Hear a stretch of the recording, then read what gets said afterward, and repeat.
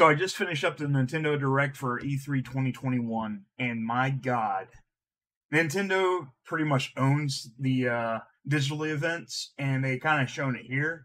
I don't know if it's better than Microsoft's, but it might be, might just be, or they're kind of close to it.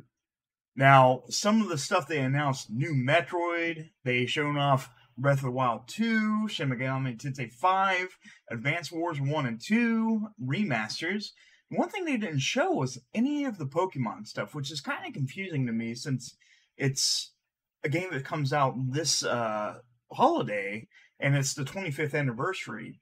We did get a lot of Zelda though, rather than that Game and Watch thing that I don't know who that is for. I maybe just collectors, but there was a lot of heavy hitting games on this thing. I mean, if you wanted Metroid, you got Metroid. It's called Metroid Dread, which is a 2.5D platformer similar to what you've seen back in the day with the original Metroids.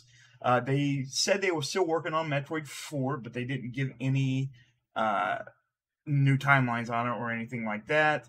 We got to see Zelda Skyward Sword HD, a Danganronpa, a bunch of games that I'm not too familiar with. You got the new Monster Hunter stories, and it was pretty damn good. They did omit the fact that there is no Switch Pro, which that's been something people has been rumoring for a while, and I'm kind of surprised they didn't show that off. But that could be something they might be holding tight, or maybe something that's not coming at all. And then again, they could just be making a new version of the Switch that we just don't know about. But I sometimes, watching these Nintendo Directs, kind of miss Iwata. Like, I miss Iwata a whole lot, and Reggie. And, I kind of feel like the soul was kind of taken out of it. But, again, Nintendo done great with this. It was a great Direct. I don't really find any issues with it. I was surprised with the pick for the Smash Brothers DLC character. I'm not a Tekken fan, and my bet was Master Chief for some reason, because I figured, since Microsoft let them use Banjo, maybe they would use Master Chief. But oddly, it was somebody from Tekken, which makes sense. I mean, that is, they do have Street Fighter characters, and I think King of the Fighters, stuff like that. But I mean, really, it wasn't a bad event. I kind of wish it was a little bit longer. Maybe shown off some Pokemon stuff. That's what I was really hoping for. I was hoping for more Pokemon, maybe Arceus, Diamond and Pearl remakes. We did get a lot of Zelda, so I mean, if you're a Zelda fan and you're a Metroid fan, this was right up your alley. I mean, it was pretty damn good.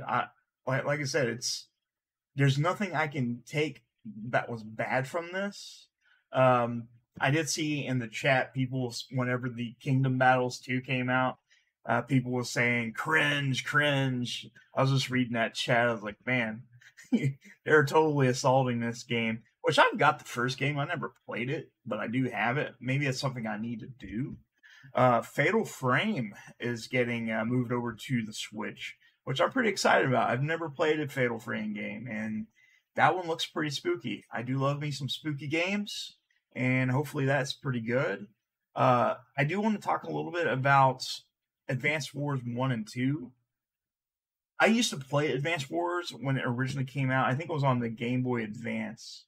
I really enjoyed those games, and I never thought we would see them come back, but they rebuilt the 1 and 2 from the ground up. We also got a new WarioWare game, which is pretty cool. If you like the mini games that all the other WarioWare games like Smooth Moves, as kind of what we're seeing there. So that's probably definitely a buy. Let's see, what else was there? Mario Golf. That was cool. I'm not interested in it, but it was, it was cool. Shin Megami Tensei 5. I already talked about that. Oh yeah, so they did Hyrule Warriors DLC as well as Doom DLC. They did announce a lot of expansion packs. and digital stuff, which is pretty cool. I buy most of my Switch games physical, so it's really no big deal. But I really like it. I give it a B plus for sure. I say Microsoft and Nintendo was pretty close to each other. I mean, that's pretty damn close. Yeah, I mean, if you're a Zelda fan, you basically won E3. Let's just put it that way. Zelda and Metroid fans won, but ultimately gamers won. And I'm just happy that they came out swinging, and hopefully next year we can have something even better. You guys have a great day, and I'll see you soon.